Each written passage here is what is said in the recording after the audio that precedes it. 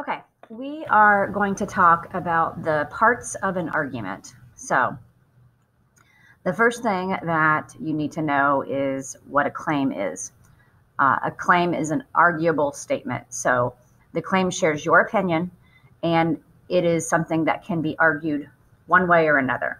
So, it is important that when you pick a claim, that you stick to that claim.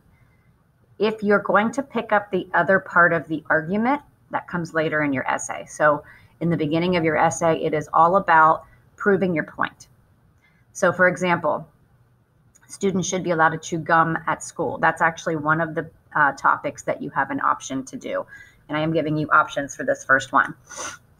There are two sides to this issue. And I could argue that chewing gum at school is a good or a bad idea. There are two types of claims. First of all, there is one main claim for your whole essay where you have the introduction paragraph, which is your thesis, and then you'd have something like students should be allowed to chew gum.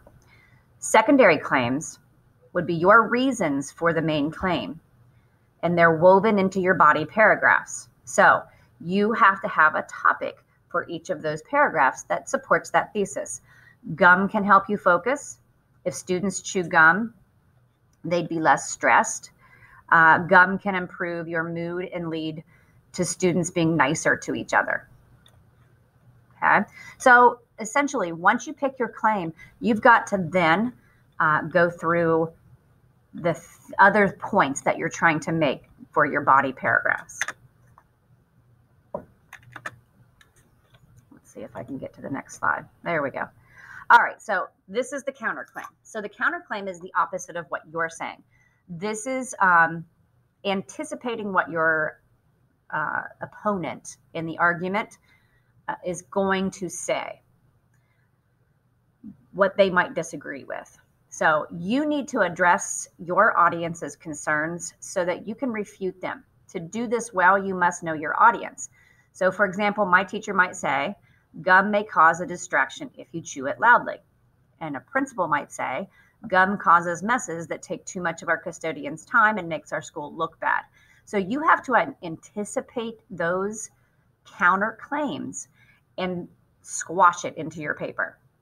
Okay, so if you squash it before, it's harder for them to argue. And arguing, by the way, is not about raising your voice. Argument is about your words. Words are more powerful than tone. All right, so how do I respond to the counterclaim? This is what you're going to put. This is important because in 8th grade, the counterclaim has to be in your paper. It's now in your assessment rubric.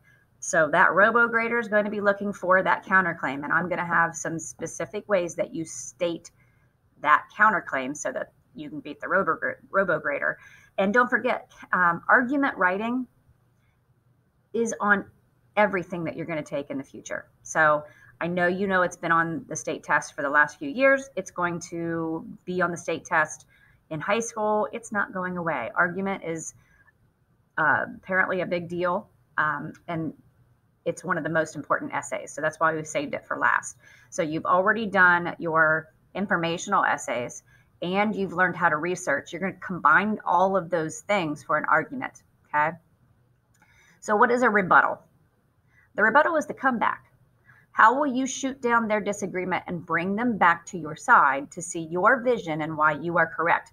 So, for example, if students weren't afraid of being caught, they wouldn't feel the need to stick gum to desks to hide it from their teachers. So that's one reason that you might use to squash that argument that the other person might anticipate.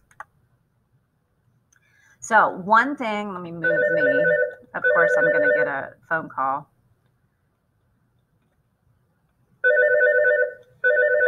I don't know how to pause this, so I'm going to continue to go. So just ignore my phone call. Let me see who that is. I'll have to get that in a minute. Okay, so sorry. I'm not starting over. So one thing that you need to do when you are thinking about your argument, there are these Greek terms called ethos, pathos, and logos. And keeping these three things in mind while you are writing your essay will help you to have a stronger argument, okay? So this is actually a screenshot of a video of the 3 different types. So I'm going to go to the next one. You can pause the video if you'd like to see this further, but I'm going to go to the next slide so that you can kind of see what I have done to explain it. So ethos is a Greek word for ethics, okay? These are professional opinions, celebrity endorsements, and customer reviews. This is the intelligence, the trustworthiness, and the morals part, okay? So when you're writing an argument, you want to apply what you want them to think.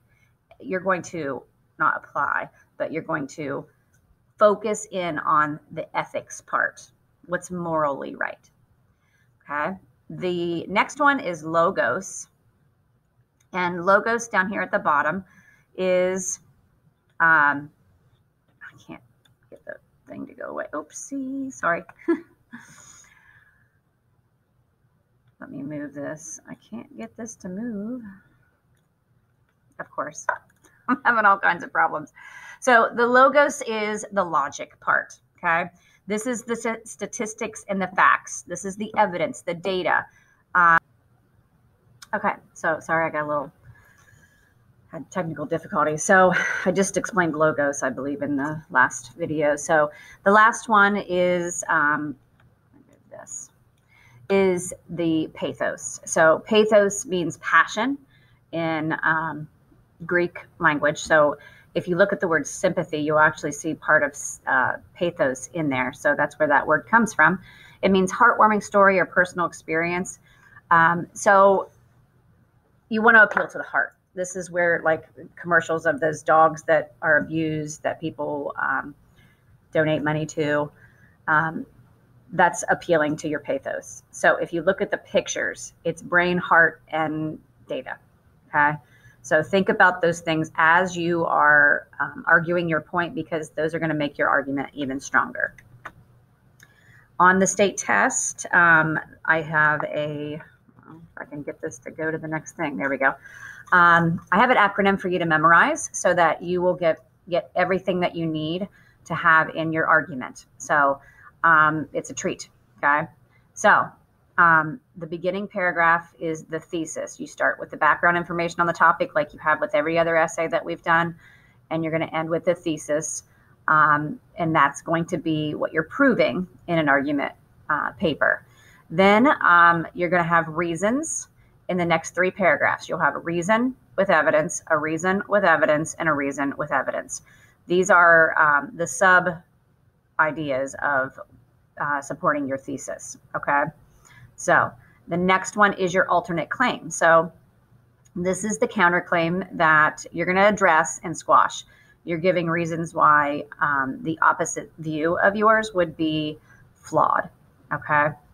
So you might start that paragraph with, some people might say, and then use the other part of the argument, and make sure you give reasons why that's a bad way of thinking. And then lastly, you're going to tie up the argument with restating your thesis and your ideas that you've already set up in the top with the reasons, okay? So your options for writing, and this is in the slides. You'll have 6 different options for this one, and I do not want you using the internet at all other than just this. So you're going to use these sources, and it's more practicing like it's the state test, okay? Topic number 1, should gum be allowed in school?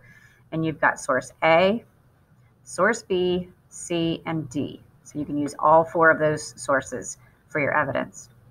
Topic 2, should our students be required to wear a school uniform? You've got Article A, source B, source C. Topic 3, should plastic bags be banned? Source A, lots of data there, source B, and source C. Topic 4, should school be year-round? There's A, B, and C. Did I skip one? Yes, I did. Topic 5, should seatbelts be required on school buses? We have source A, B, and C.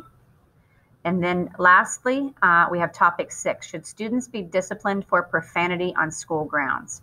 We have source A, B, C, and D.